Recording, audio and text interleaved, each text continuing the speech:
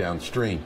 Maryland's Big Island residents hoping to dodge the lava from the Kilauea volcano are running out of escape routes. A major access road was closed yesterday as those eruptions continued. Now, many spent the day moving out of Leilani Estates. The neighborhood is under evacuation orders. However, emergency officials have been going door to door to get holdouts to leave. 10 responders from the local American Red Cross in Oregon and Southwest Washington are in Hawaii helping evacuees. 41 homes have been destroyed, 10 of those in just the last 24 hours. And that lava is showing no signs of slowing down.